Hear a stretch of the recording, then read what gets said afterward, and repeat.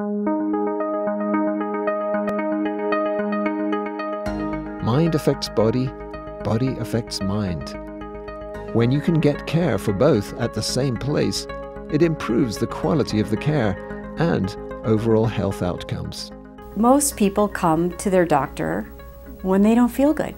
Once a patient has the insight that they have a problem, and it's usually just they have a symptom that's troubling them, or there's something that's distressing them, going to a doctor's office is comfortable or reasonable, especially if it's a place you've been before for other healthcare problems. I think that about 70% of all the people who need behavioral health services seek that from their primary care provider. The barrier, the psychological barrier to going to see your primary care practitioner is a lot lower than going to an entirely new place that you'd never been before. We've noticed that people turn to their primary care health providers because there's a lot less stigma involved. As soon as somebody says, I think you need to go to the mental health center, there's a gasp of, I'm not crazy. So I do believe patients will tell their primary care clinicians things that they wouldn't tell a stranger, someone they hadn't met before, someone they have no history with. We might as well meet patients where they are, which is at the doctor's office. When people access behavioral health care in a traditional medical setting, they can build on the patient-provider relationship that they have already established. Relationships are the probably primary therapeutic tool that primary care providers have. And behavioral health clinicians who work with them know that and are viewed by the patients as an extension of, oh, this is my doctor's team, or this is my nurse practitioner's healthcare team. They all work together to help take care of me. It's a completely different way of working than traditional mental health. We work as a team. So we don't have separate offices. We sit side by side in a pod model. The provider will come out from working with a patient, and I'm right there. We're all physically co-located. So the primary care clinician, his or her support team, which would be a case manager, a referral case manager, a medical assistant. There's usually a nurse who manages the patient flow on the team, and the behavioral health clinician. We're all there, we can all see each other, we can all see what patients are in rooms and which patients are waiting and who they're waiting for. For example, a patient with a new diagnosis of diabetes. The therapist can go in and speak with those patients directly right after I come out of the room and say, it sounds like your depression is worse. I would really like you to see a therapist. Great. Would 2 seconds from now be okay? Let me go talk to my behavioral health professional. Mostly the medical provider, the primary care provider, has the primary relationship with their patient. So doing that warm handoff and actually introducing me so that the patient sees the medical provider and me, like they get that image that we are on the same team, we're working together, and it helps start to build that relationship of trust. One of our BHPs has done a lot of research into kind of, as it were, the cohabitation of mental health and physical health in the same physical settings. And if you move a behavioral health professional off the pod onto another pod, that reduces the chance that a patient will see them. If you move them onto another floor, it reduces their chance even more. And even if they're a referral that you have to send them to and they're across the street, she says that only 30% of the people will want to cross the street and go see that therapist. So the fact that we can engage them immediately into the same room is also of utmost importance. The BHPs use tools that are flexible enough to work in a primary care setting, tools that can be used in a variety of situations. We primarily use 2 clinical models. One is a solution-focused brief treatment model where we pay very close attention to what resources a patient may be bringing that they had forgotten about. One of the questions that we frequently ask somebody is, was there a time in your life when this wasn't a problem? And we begin to understand from that patient what they might have had going for them at a time when it wasn't the problem, and then we can begin to rebuild that particular scenario based on what that client has already described as being successful. So solution-focused brief therapy is particularly appropriate for the primary care setting because primary care is very fast-paced.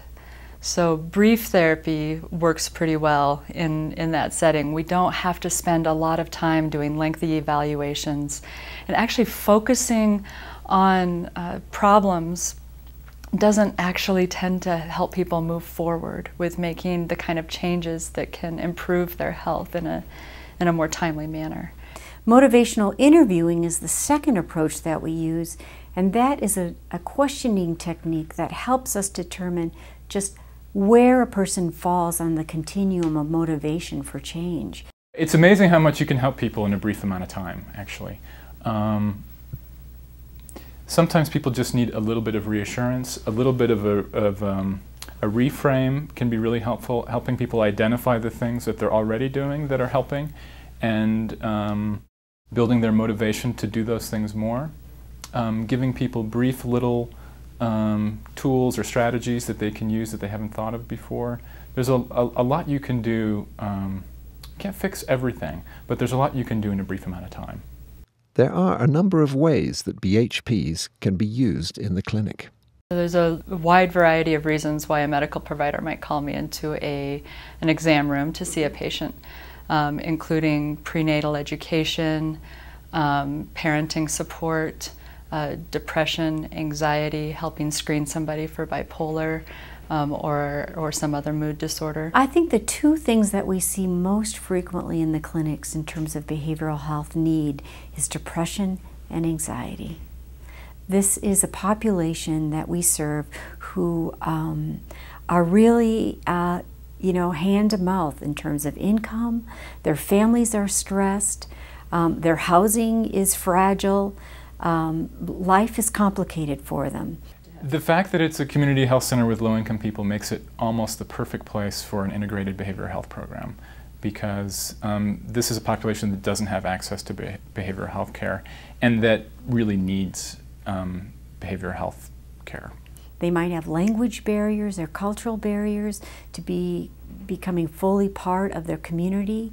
They have high unemployment, and all of those circumstances contribute to folks being depressed and being anxious. You know, there are some patients who are a little standoffish, and that's fine. That happens. But for the most part, people are generally really hungry for that kind of help. Being on the pod, the provider can quickly consult with the behavioral health professional. So a provider will come out and say, Michael, I need help with this patient. They're having trouble sleeping, or they're depressed, or they're anxious. So usually I'll go in and I do a brief introduction to the patient about what my role is at the clinic. And then we go right into talking about what would be helpful in a brief amount of time. What's the main thing that they're wanting help with? So we try and identify that right away. We see patients anywhere from 1 to 6 times is our general rule. So we do some kind of brief therapy, behavioral health treatments with people. And then there's a group of people that we see episodically. So maybe I'll see them 2 or 3 times and I won't see them for a while. Then they'll come back, I'll see them 2 or 3 times again. And in community health care, we do have a kind of lifetime model of care. So unlike community mental health center, we don't have to close patients. So there's that freedom to see someone for a while, let them go out on their own, and then maybe they'll come back in a year or so and check in. When we can help before it's a crisis, when we can help when it's just an irritant or a minor stress factor for a family, and point them in the right direction and support them with what resources they may actually not realize that they have, or bring in other community resources, I think we can make a huge difference. Prevention is really huge in what we're doing. I think there's a lot of crises, a lot of mental health problems that we're catching at an earlier stage that if we weren't here would blossom into some bigger problem later on down the line. So we're really preventing, I think in a lot of cases, more chronic conditions from becoming more chronic. I'm sure that we are reducing emergency room visits, hospitalizations, arrest numbers, because we're helping people manage that stress before it gets to another level. The behavioral health professional and clinicians use the same health record system and enter their notes in the same chart.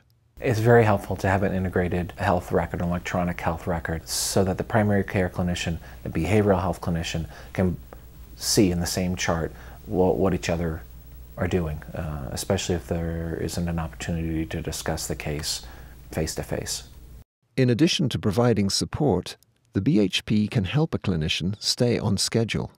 That's another key issue, actually, is how having the behavioral health service saves the provider's time.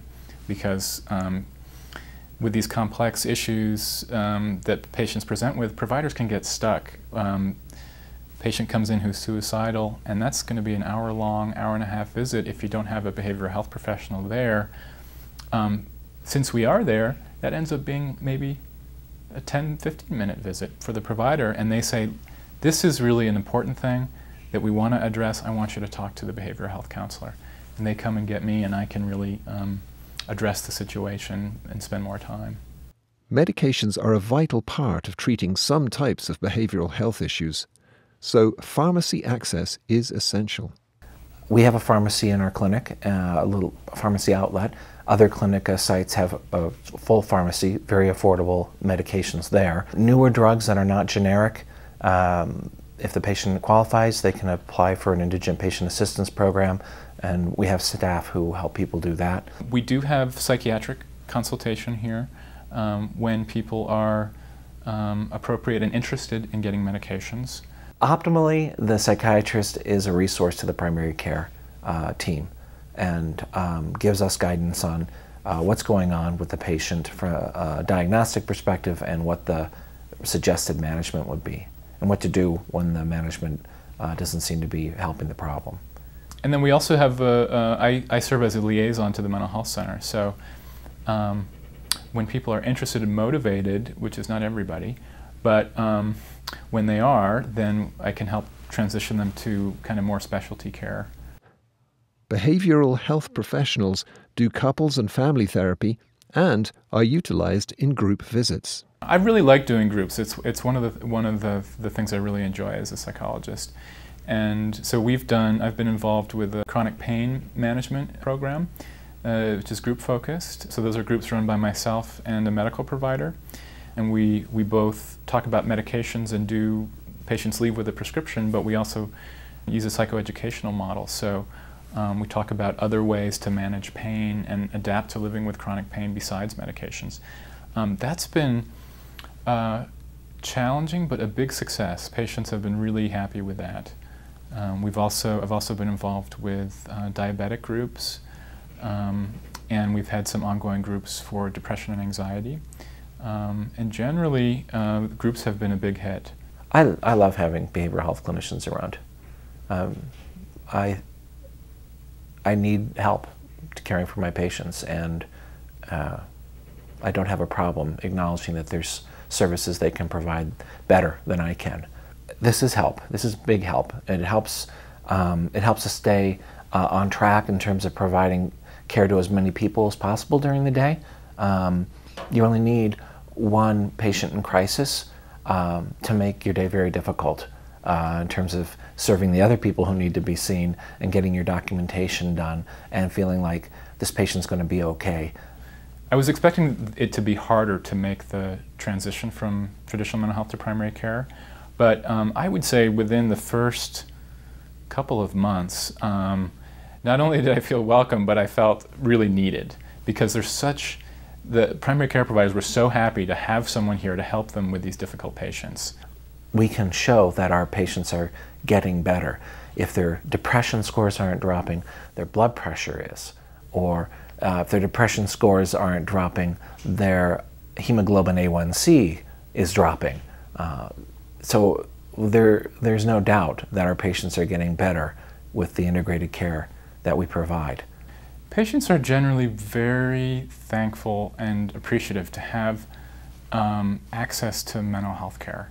A lot of people have difficulty getting into mental health care, but also because we don't present it as mental health care specifically, I'm a behavioral health professional.